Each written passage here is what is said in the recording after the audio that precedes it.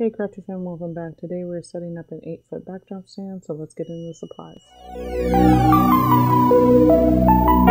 So first we want to start with our layout. We're going to place all of the poles together by putting the wide mouth end into a narrow end. And then with our two crossbar pole ends, we're going to make sure those two are next to each other at the bottom, because that's what we'll use to assemble the feet. And once you have all of your poles connected, you just want to make sure that the narrow end and the wide end are lined up together, so you'll be able to put the screw in like this.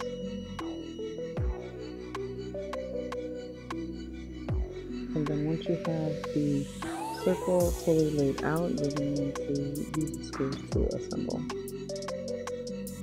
And this is the wing nut and the washer, and we already have our screw in, so we're going to place one washer over the screw and then use the wing nut to secure the screw and tighten everything together.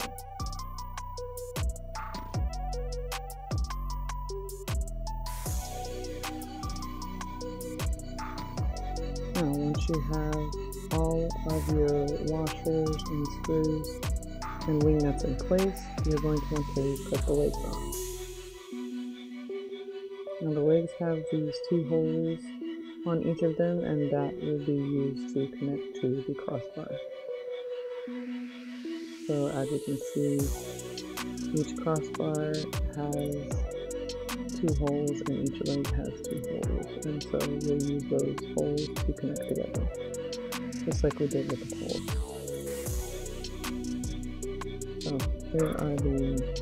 here's one leg, and you're going to line up the holes, put a screw into one of the holes,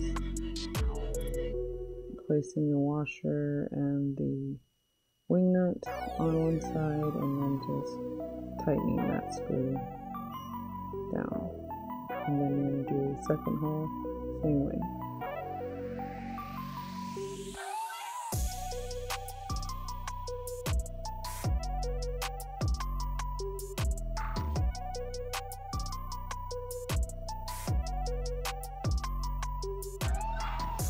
And then once you have your whole stand assembled, you're going to get ready to stand it up on the leg side.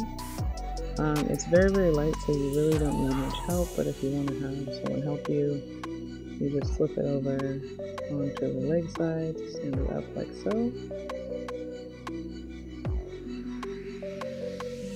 And then you can move this anywhere you need to start placing your balloons or whatever decorations you want onto the legs. And it's pretty sturdy. It can hold up to 100 pounds, but the more weight you add to it, you will have to weigh down the base because it's not a weighted base on the stand.